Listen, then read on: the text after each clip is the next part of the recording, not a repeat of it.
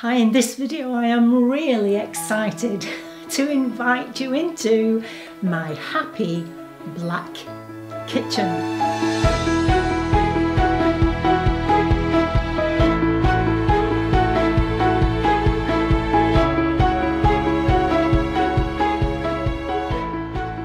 Hi, my name's Christina Conroy. Welcome to Happy Stuff and Fluff's Happy Home series. If this is your first visit and you don't know what the Happy Home series is, I'll leave a link here. Please watch it because that explains why I'm actually talking about design and interior design on my Happy Stuff and Fluff channel. Okay, so I'm not going to say any more. Without further ado, let's get into the video and I'll come back and chat to you afterwards. So remember when we talked about my dining room and I told you that we chose this particular timber for a reason? This is the reason.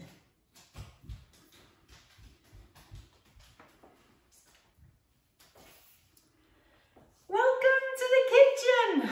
This is my black kitchen. What do you think? You know, when I told people originally that people would say, oh, what's your kitchen going to be like? And I'd say, oh, I want a black kitchen. You could see people were kind of, okay, well, this is the black kitchen and I absolutely love it. Now you'll see if you look to this wall, the whole wall is clad in black. But obviously we've got things on there that break up the black. You know, black is one of my favourite colours. I think it is a neutral colour actually. It's very grounding, at least it is for me. And obviously with all of those things on there, including the herbs here and the pottery up at the top, are set off so beautifully against the black, don't you think? Okay, move in a little bit and I'll show you. And so here, you've seen this before, because we've got one of these in the sitting room, if you remember. I'll try and put a link up. These light fittings actually were one of the first things that I chose for the kitchen. Very industrial, beautiful copper that spotlight, if you look down, when we have, you know, if anyone's here for supper, then these lights actually spotlight the food. And then we come to the cooktop, which is obviously not my domain, as you know, unless I'm making porridge, of course. And this is Mr. Kitchen's domain, but how beautiful is this? It's just so strokeable. And you'll also notice that up there we don't have a cooker hood.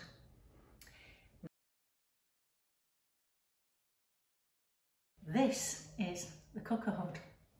Now I'm not going to demonstrate that for you. What I'm going to do is leave links for you, because obviously Mr. Kitchen's YouTube channel is all about kitchens and he has gone into detail on these particular hobs.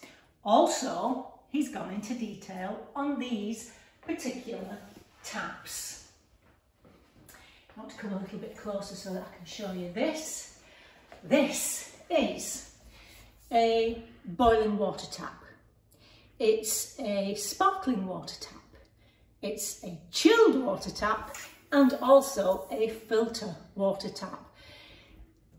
It's the most amazing, amazing tap. And again, I'll leave a link if you want to know all about these on Mr. Kitchen's channel, because he goes into detail about them, about how much they cost and how you fit them and so on. But it's been life-changing for me. You know, I don't like to drink water. Well, since this has been installed, the sparkling water I absolutely love, because it isn't that sparkling that it burns the back of your throat. Do you know what I mean? That's what puts me off sparkling water. This is a gentle sparkling that's so lovely and easy to drink. So I like that. Okay, black worktops. But look, they've got this lovely shine on them as well. Oh. Yeah, black worktops. And also you can see flat matte black doors. Now I cannot deny it takes a little bit of extra care to keep these looking pristine, but I feel it's well worth it. Now of course offsetting the whole of the blackness is this beautiful work surface on the peninsula. Notice we went for a peninsula and not an island unit. We had the space to do an island unit, but we didn't want to do this. This is a great big cooking, baking area, if you do any baking, of course. This is the Rolls Royce of kitchen worktops. It isn't quartz, it isn't marble, it's actually Korean worktop, which, as I say, is the Rolls Royce of worktops. You won't see any joins in here at all. Now it's white, but it's got little flecks in it also, which add a little bit of texture and interest in the worktop. Feels quite cool, so it's good to bake straight onto. This is why bakers especially love Korean worktops, because of that, because it's like a coolness on it the whole time. And then my nod to Frank Lloyd Wright, if any of you are interested in Frank Lloyd Wright, is this overhanging section here, which is, what do you call this? It's a cantilever, that's the word, a cantilevered, hung over unit. Just a little decorative touch that reminds me of Frank Lloyd Wright. Reminds me. Anyone who knows Frank Lloyd Wright will laugh at that, because it's absolutely nothing like anything Frank Lloyd Wright did, except that he enjoyed this kind of cantilevering. I'll leave a picture of falling water somewhere to show you what I mean. Frank Lloyd Wright also features in the decorative items. This is the Guggenheim Museum in a cup. Yeah, so when I talk about happy home and talk about introducing things in your home that are personal to you, there you see, there's the Guggenheim Museum. That picture you just saw was of the Conroy women.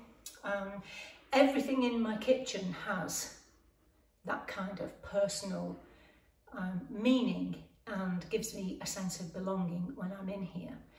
Now, we live and we use this kitchen, so you'll see here is my, well actually it was Charlotte's Dosset box for tablets, but I've overtaken it, and these are my supplements that I take on a daily basis. Now I sit here to have my coffee in the mornings, that stays there so that I never forget to take them, so that's a tip that I'd like to give you there, and that's the collagen I'm using at the moment, which is delicious, and I'll tell you about that another time.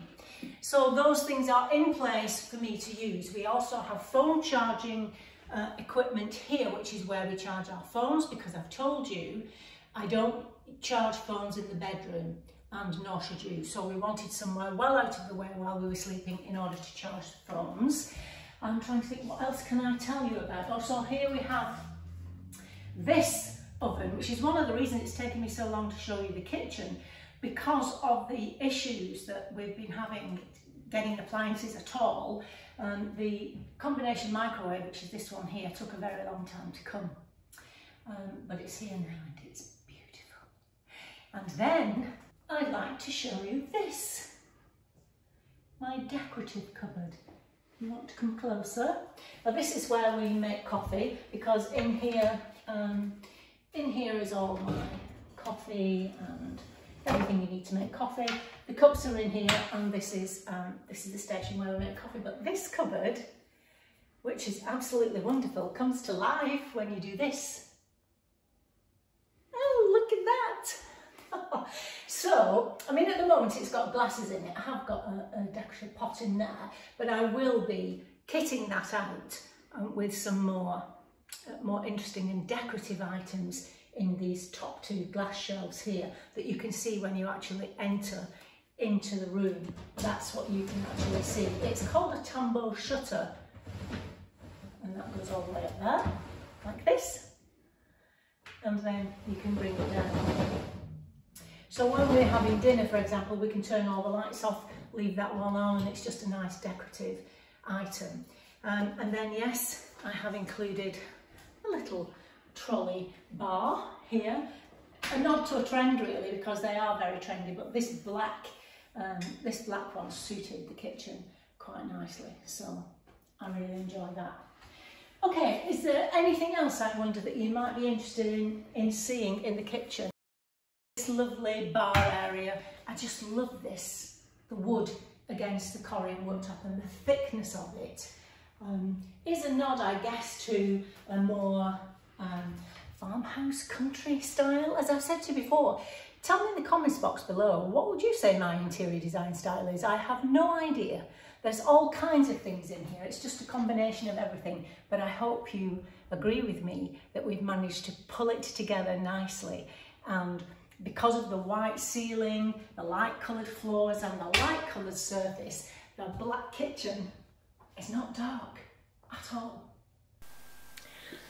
So what did you think? Do you love it? Don't you just love it? Tell me in the comments box below. Tell me honestly, you can be brutal. You know, we really experimented with this kitchen, if you like, in terms of the appliances we've used, and of course the cladding of that black wall was a bit of an experiment, but I love how it's turned out.